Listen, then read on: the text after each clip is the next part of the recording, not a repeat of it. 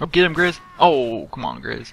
Alright, spawn in, get him again. Get him again, Grizz. Oh, Grizz goes down. Oh, I guess I better hop in now and save the day. What is going on, everyone? It's Nero again. Today for you, a little domination gameplay. It's time to map village using the PP90 with a silencer. Special guest this video is zzirGrizz. Now, I'm not doing a dual combat with them or anything like that, but zzirGrizz is in this lobby, guys. zzirGrizz and a couple of the people he run with. I honestly don't know their names and never really heard of them, but I know they're his friends because I've ran into zzirGrizz many times, many a time here in MW3 3. How many times now? Like maybe 7 times. Honestly, like 7 times I've ran into zzirGrizz's lobby. And it's crazy. I mean, I'm a ground war player. Typically, most of the time, on the average day, I will play ground war. It's my favorite game mode. The reason it's my favorite game mode is just because there's 9 people. You know, 9 people on each team. There's a lot more action, a lot more killing, a lot more stuff going on, and it's enjoyable for me. While 6v6, while your standard 6v6 game modes, they're fun to me. A lot of the time, it's like a big game of hide and seek with guns, like especially on a bigger map like here, like Village. And we're running around for like quite a bit of time, and you're just like you can't find anybody. So I play ground war a lot, and that's what zzirGrizz plays as well. And it's just I don't know, man. I run into him a lot. It's like the 7th time. I joined this random ground war lobby late, and if you guys noticed, you see the score. The game's over half over at this point.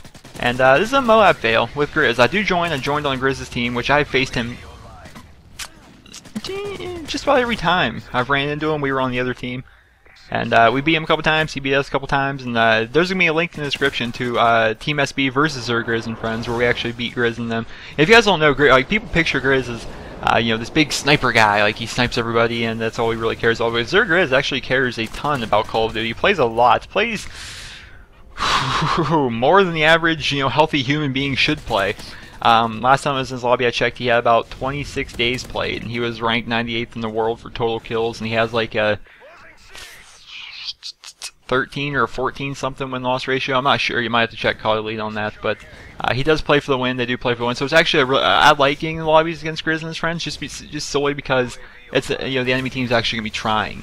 You know, they actually try to win the match. They actually run around. They try and do well, and that makes it pretty competitive matches. And you know, all you gotta do is check out the link in the description. Team SB, which is myself and a bunch of my friends, my teammates, versus zzirGrizz and his friends, his teammates, and it was a pretty good domination match on Underground. Go ahead and check that in the description after you're done with this video. But for right now, we're watching a MOAB fail. Now I joined in late. You know, you saw me at the very beginning of the match. I ran up, I got 1 kill, and then I died.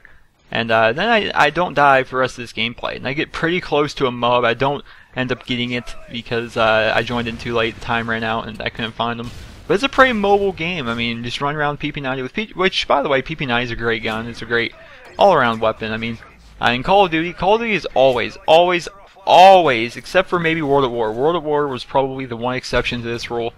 Call of Duty is usually dominated by assault rifles. It really is, guys. I mean, a lot of people use submachine guns, but assault rifles are good on any map. And that's if you play the gun correctly, right? Assault rifles, you can kind of stick back a little bit, but you also, you know, assault rifles are not, they're not easy. They're not hard to use close range as well. Whereas submachine guns are hard to use long range and they're easy to use close range. So an assault rifle generally win in most situations, unless you know that submachine gun's got a high fire rate as the PP90 does, which is what makes the PP90 such a dominant submachine gun here in MW3 3. Would I go ahead and make the statement, make the assumption that this is the best submachine gun in the game? No. I do believe that the PP90, the P90, the MP7, the UMP. Are all pretty balanced with each other. I think there's a great balance of submachine guns here in MW3 3. Whereas you know the MP5's not bad. It probably could be counted up there, but it takes a lot more skilled player to use the MP5 than you know, any of the other submachine guns. And the PM9, which is not that bad of a gun, but it is clearly so far and beyond the worst, you know, submachine gun in the game. And what I like about playing with zzirGrizz's team is they drop EMPs for days. Now I hate playing against them because literally Grizz and all his friends, they all use support streaks, be it recon, drone, advanced UAV, SAM turrets, EMP. They have every single person on his squad always has EMP on, and then they have like the timing down with it. Like, okay, I called my EMP like 45 seconds, calling another one. And, you know, basically making it so the enemy team doesn't have their radar unless they're using assassin, which I am this game, and as well as, you know, kill streaks, basically keeping them out of the air. So that's one good strategy to use, is always using EMP, which is what they use. And I think support streaks are a joke. I think I mean, I've ran into so many lobbies, you guys, where like somebody who's like, you know, 15 and like hell, I don't know, 15 and 30 something, you know, gets an EMP. or gets a stealth bomber rather, and it's like wow, does he really deserve a kill streak like that because of how bad he's doing? But you know, I guess support kill streaks are a topic for another video. But look at all the EMPs going off, good god. The game's coming to an end right now, 197, 199. I'm gonna pick up this kill right here. I'm like, where's the kill? I need a kill, I need a kill, because I knew I was 1 or 2 off the MOAB. I get hurt by that stealth bomber right there, but it doesn't matter. The game's gonna end up ending 200 to 150. We end up whooping them, I guess. Then again, I joined late, so I didn't really have any hand in actually, you know, getting us that victory. We're gonna see a real quick scope, a real sweet quick scope, guys. And he's gonna pick that up. I'm gonna get the survivalist challenge for surviving 5 consecutive minutes, and we're gonna see my final score 23-1. Mind you, I got 1 kill before I died, so I was 1-1. Then I went on a 22 kill streak.